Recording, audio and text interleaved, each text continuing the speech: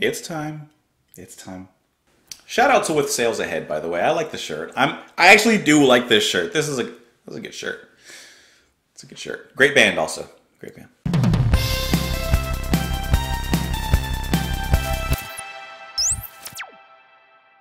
What's up, guys? Welcome back to Just JP. I'm Justin. And today we are doing one of probably the most highly requested bands and songs on the channel. I'm finally giving it to you guys. Today we're doing King Crimson with the song Starless. I'm actually really excited to get into this song. I've heard a lot of good things about it, and I do enjoy what I've heard of King Crimson, not King Crimson. Who's that? I don't have the names of everybody who recommended this song, honestly, because I just chose to do this kind of randomly. I didn't like pull up my list like usual. But I do have to shout out over on Twitter, Blue Purple Green. Love you, man. Blue Purple Green is responsible for this song and King Crimson being on the channel. So everyone shout out to Blue Purple Green because he's awesome. I know he's a big King Crimson fan, so I wanted to finally kind of get into it with them. And as far as I know, King Crimson has some copyright kind of issues over here.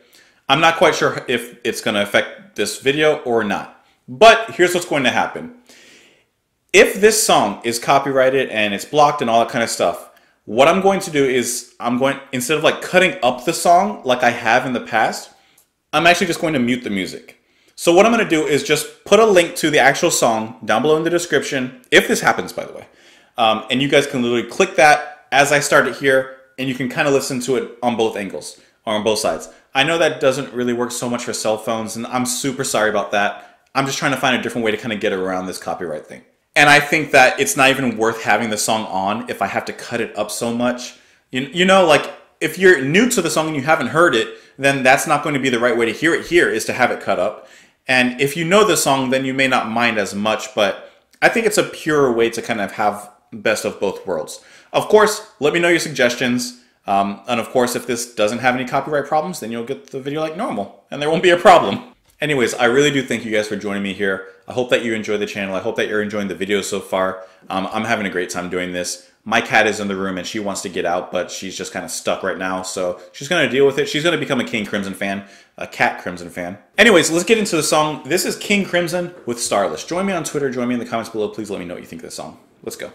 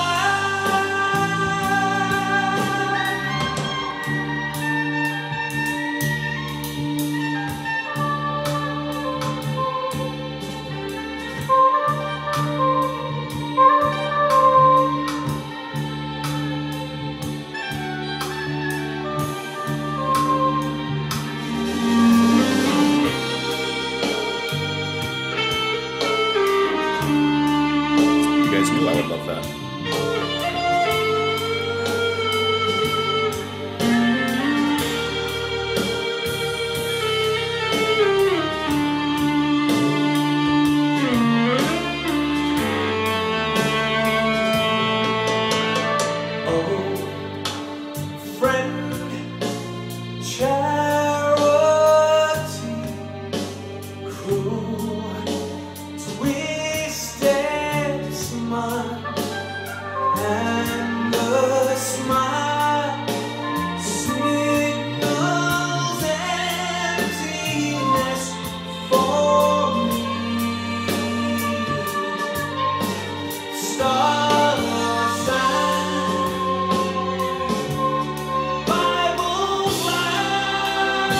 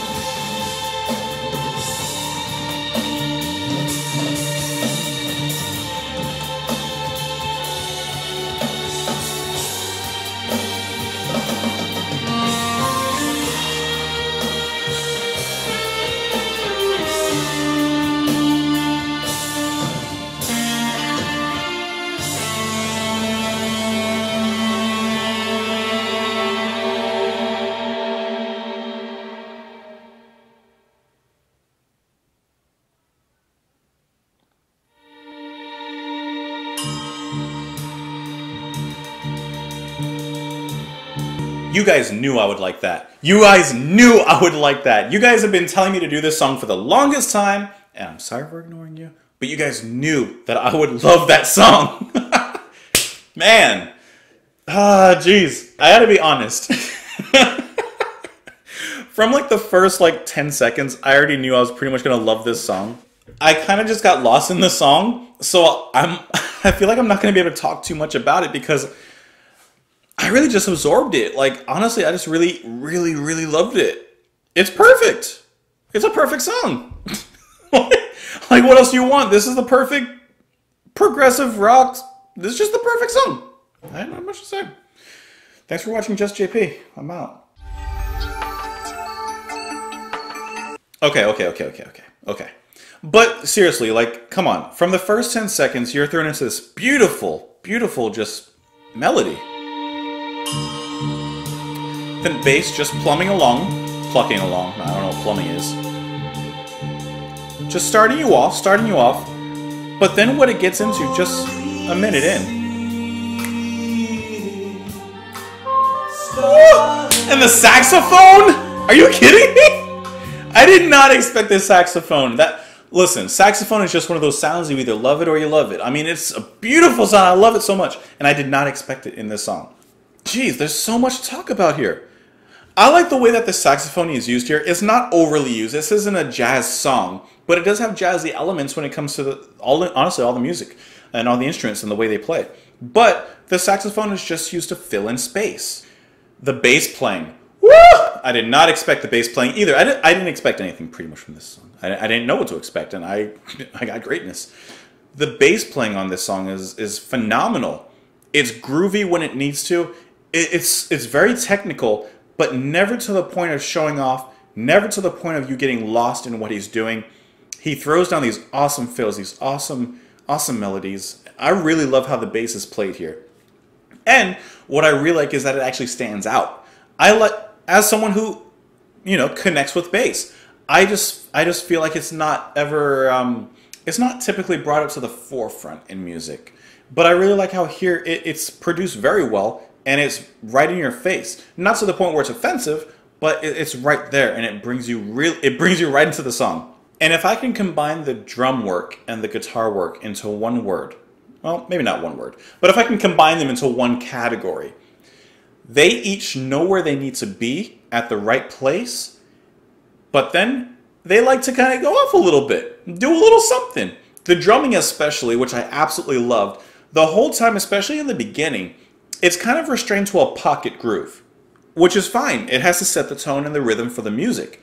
But it's doing all these little fills throughout that it's so interesting. It just gets your attention right away. And never is it done so much that it's distracting. Because that's what you want to be careful when it comes to things like instruments, doing something, doing a flare, doing something interesting. You want it to be to the point that it captures your attention and it keeps you interested, but you don't want it to be so much that you're a distraction, hence being in the pocket. And the drumming here is honestly amazing. And I don't mean pocket in an offensive way, because Bill Bruford is an amazing drummer in his own right. Let's not get that messed up. But he stays in his rhythm, he stays in his groove, he carries the music. I don't want to say he carries the music. I personally think the bass carries the music, but hey, that's a discussion for another day.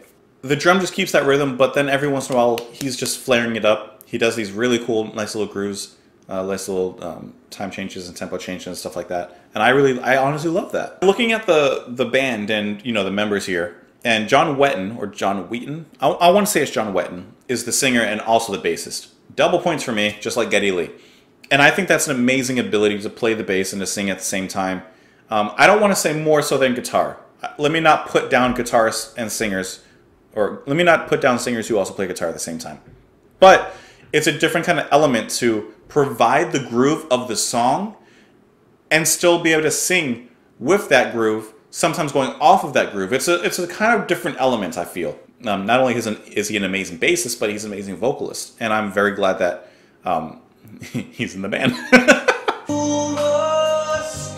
And I think you guys know that his voice is the kind that I really enjoy. There's certain voices I just connect with right away. For example, you have David Sylvian and Scott Walker. Deep, rich voices. I've always connected with that. His vocals, I love them. They're smooth. They're not deep, but they're deep and they are rich. And they're just so tonefully pleasing to listen to. I know that's a new one, tonefully pleasing, but I'm trying to use other words in my vocabulary. His voice just melts over the song, and I think it's absolutely amazing. And it's not overused at all. For most of the middle section, he is gone, and then he comes back in at the end. Just honestly awesome. And how interesting this middle section here was. This was super fun to listen to. That was what I feel. I feel like this is the perfect build-up in what it does.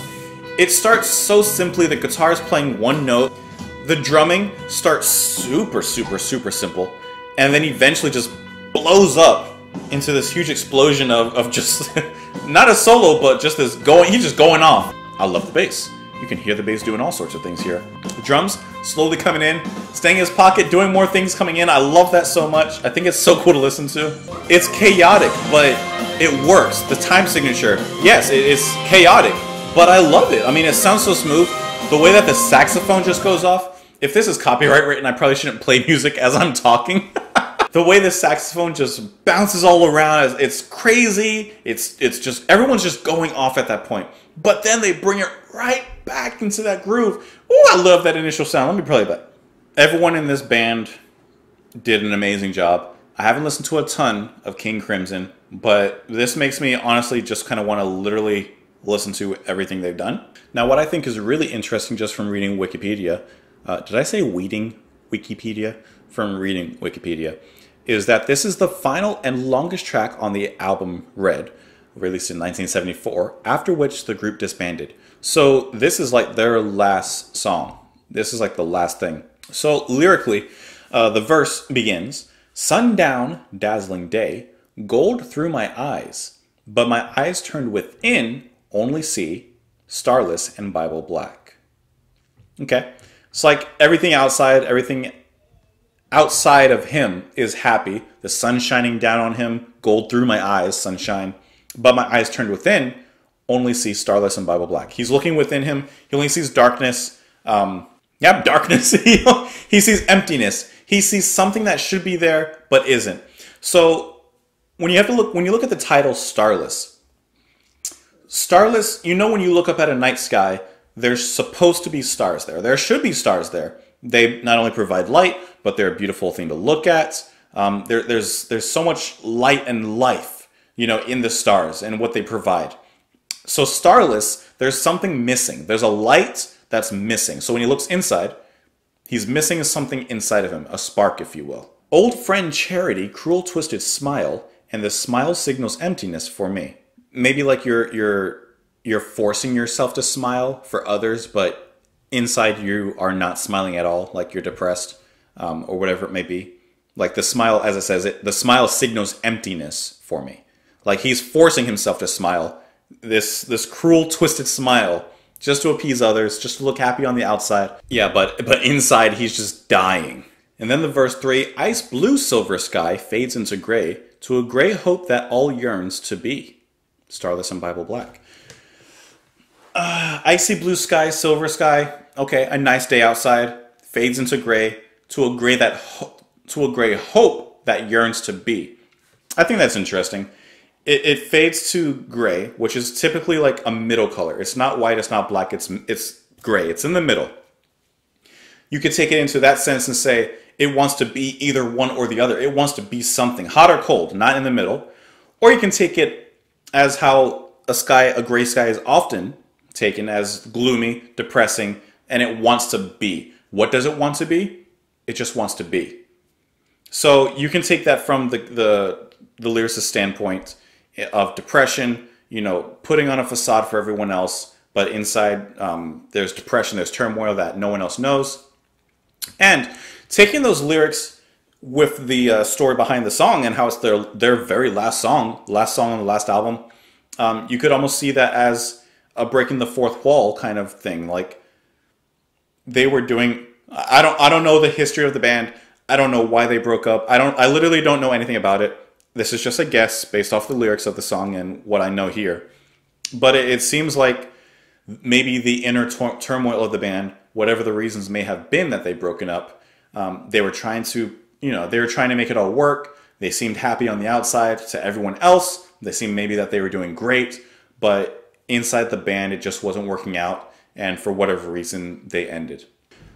Believe it or not, I actually do listen to the songs I listen to here. I actually listen to them again after I leave here, and maybe not immediately, but like within the next week, I do listen to the songs whether I like them or not, just because I like to get a second opinion. I think it's impossible to get a true opinion on a first listen of a song, but I can tell you that I really did enjoy this, and I can tell you that I'm going to listen to this again, and unless you guys really want more, I might listen to the rest of this album, to be honest. Guys, thank you so much for watching. I seriously enjoyed this. Please let me know what you think of the song. Hopefully the copyright issues were either okay or... Just let me listen to the song, man. You guys are awesome. Blue, purple, green, thank you so much for your patience. I know you've been waiting for this song, and I know you guys have a few more than you've been waiting for. I'll work towards them. Maybe we'll do Supper Is Ready if we get to like 1,000 subscribers or something, which at the rate we're going might be... kind of soon. Thank you guys so much for watching and joining me here. I really do thank you. Have a great night. Join me on Twitter. Join me in the comments down below. I'm always there. And I hope you guys enjoy the rest of your night. I really do, because I know that I am. Thank you so much. Bye.